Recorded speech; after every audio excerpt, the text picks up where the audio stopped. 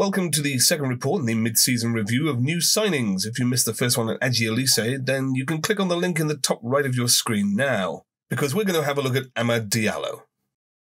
The game is tied. We're well beyond the end of injury time. This will be the last kick of the game, and stood over the ball is a 20-year-old making only his second appearance for the national team. Amad Diallo showed no fear to wrap his free kick into the top corner with that last kick, sending the Ivory Coast into the win over Burkina Faso, and prompting Didier Drogba to declare that Diallo would be a far greater player for the Elephants than he ever was.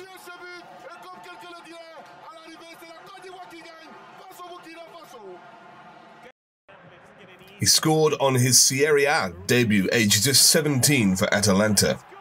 The 17-year-old off the bench and on the score sheet makes it 7-1 to Atalanta. Then he joined Manchester United for a reported $37 million shortly after this in January 2021, and immediately scored a brace against Liverpool on his under-23 debut. Another goal and 3 assists would follow in the game immediately after that.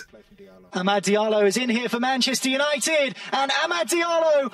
He struggled to nail down a regular starting place though, and was loaned to Rangers last season, where he scored on his debut there too.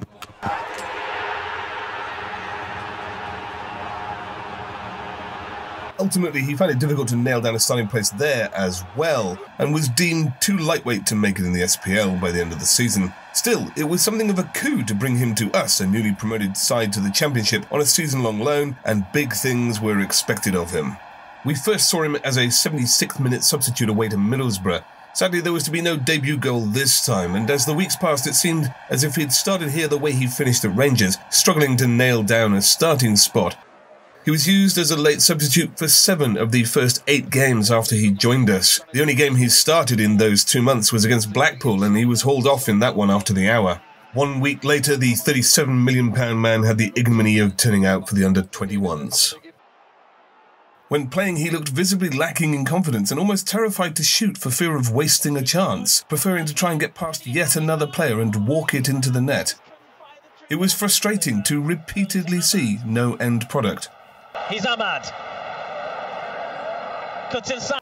Tony Mowbray expressed the very same frustration after the Preston game and the Blackpool game, and urged him to take more shots on because he saw his skill and talent in training but not in the game. But Mowbray trusted what he saw in training and stuck with him, and Amad's confidence grew. He started to beat men, take shots, and netted his first goal against Burnley in late October. Jack Clark, will he get a shot of it? Jack Clark releases Amad! Yes! Amad gets his first goal for Sunderland! And it was a great move for Sunderland! It was a good move down that left-hand side, wasn't it? Good build-up play.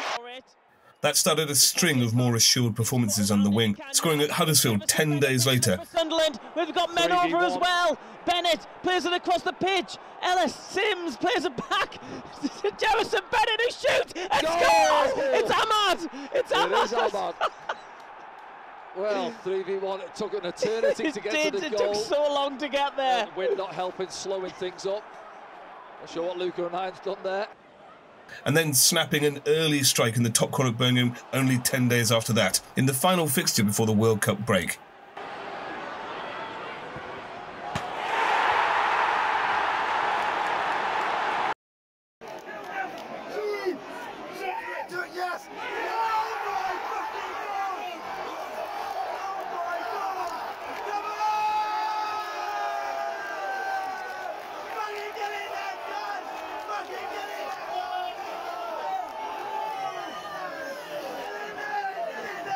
From slow start to terrific impact, this loan move has come good to the extent that he now provides stern competition for the right wing slot and has kept Patrick Roberts out of the side most recently. There is rising expectation whenever he gets on the ball and runs with it. He's becoming one of our main threats and gets a 9 from me. I don't suppose there's any chance we can keep him, is there? If you made it this far, well, thanks for watching. Give me a thumbs up, I guess, if you liked it. Share, subscribe if you liked it a lot, and you'll get a notification when the next one of these reviews comes out. Thanks a lot.